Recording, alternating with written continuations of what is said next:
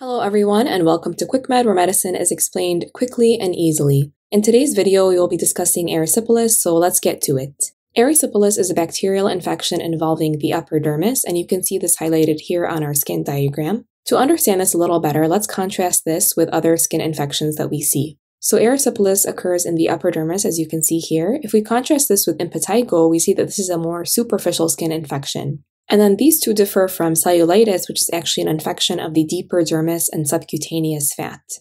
The most common cause of erysipelas is beta hemolytic strep, specifically group A strep or strep pyogenes. And because this is an infection, patients will present with inflammatory symptoms, so you will have skin erythema or redness, edema or swelling, as well as warmth.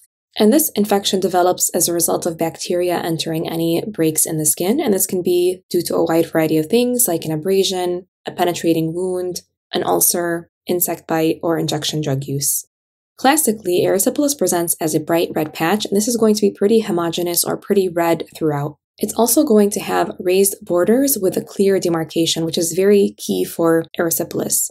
It's almost as if you can draw a line around where the rash is involved, differentiating it from the uninvolved and the involved skin. And as you can see in this photo, it can have a characteristic butterfly distribution where it's present on both cheeks as well as the nose. Let's now talk about diagnosis and treatment of erysipelas. It's usually based on clinical presentation, and so it is a clinical diagnosis. However, in real-life cases, it can be difficult to distinguish from cellulitis, and oftentimes there is an overlap between the two. Most cases of erysipelas can be managed with oral antibiotics in the outpatient setting, but you mainly want to remember that you need to cover for beta hemolytic strep because this is the most common cause. So some of the more commonly used antibiotics here will be amoxicillin, cephalexin, and cefadroxil. Alright everyone, we hope you found this video helpful. If you did, please make sure to like and subscribe. In our upcoming video, we will discuss cellulitis, which can often be difficult to distinguish from erysipelas, as we mentioned before. We'll discuss the similarities and differences between these two skin infections, so look out for that video, and as always, good luck studying everyone.